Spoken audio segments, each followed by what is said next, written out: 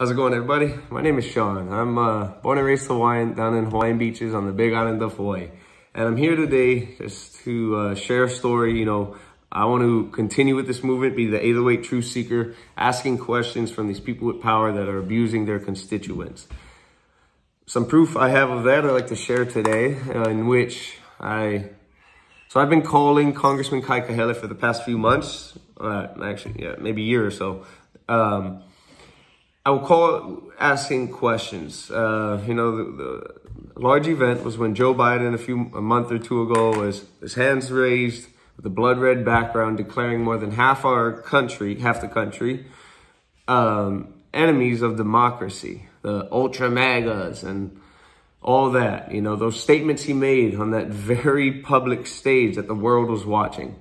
I asked Kai Kahele's office, do you condone or condemn the statements made by Joe Biden on that stage? They bounced me around for 2 weeks.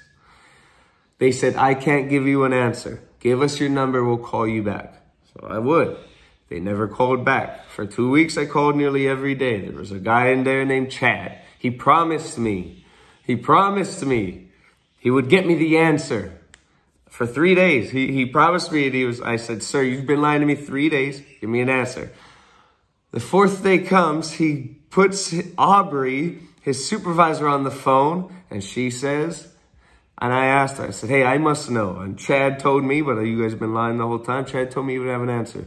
And my question is, do you condone or condemn the statements in which Joe Biden called half his constituents enemy of democracy?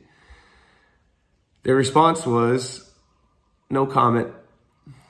And I said, I could go out on the street and there'd be some maniac that hears Joe Biden's words and he comes to attack me. And just because I may seem a little different than his political ideology. And the only answer you have is no comment. Yep, very, very like audaciously. Just say, yeah, no comment. Like I was stupider than them. So, you know, this I call relentlessly. I never attack them personally, but I do say some very harsh things that's maybe a little hard for them to stomach because we're starting to see through the facade. So I ask real questions, not just questions that are politically correct. They then tell me to treat them with aloha. That, hey, they hang up on me many times, you know, going till today, it's gotten to this point. But they'll pick up the phone and just have it sit there and will say nothing for one time. I think it was about 20 minutes. I just was doing something. I was like, I'm going to see how long they do this. And they say nothing for 20 minutes just so I can't call back.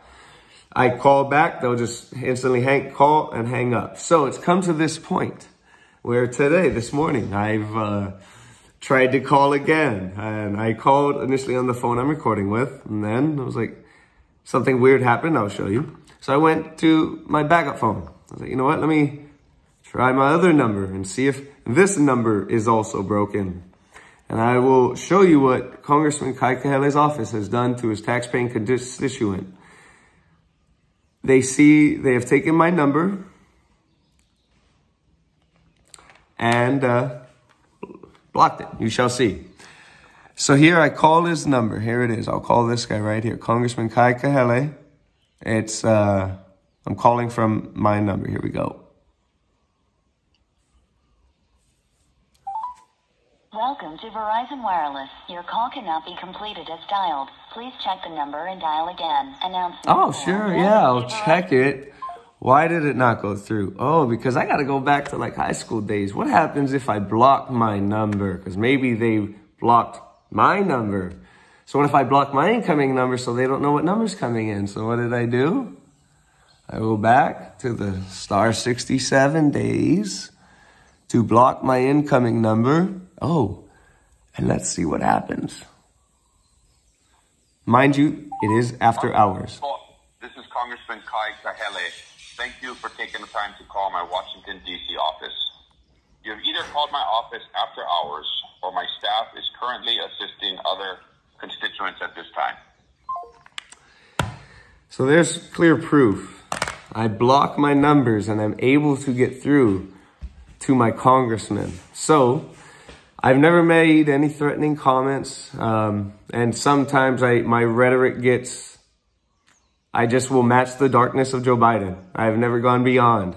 Or other Democrats that are out there screaming very dangerous things. So I'll spew that same rhetoric with them. And when they have questions, I will play the recording for them, showing Democrats speaking it. And they don't like hearing that stuff. And when I ask them, what's your response to this? I get the silent treatment until I hang up. They'll stay there for 10 minutes after I play a recording just in silence and not give me an answer. And then I'll fall back on their Democratic rhetoric of silence is violence, silence is violence. And I still get nothing. So it's come to the point where our congressman has blocked a tax-paying constituent. This is the level of tyranny we are at in Hawaii in 2022. So I ask that we the people come together and stand up. And one way is my brother Jonathan Keneally, District 6 over in Kona on the big island of Hawaii. He's a warrior. He'll fight for us. And he also is an 808 truth seeker. And I will hit the ground for him when he is in his position to find out the truth that we the people have. All right? See you guys later. Have a good one.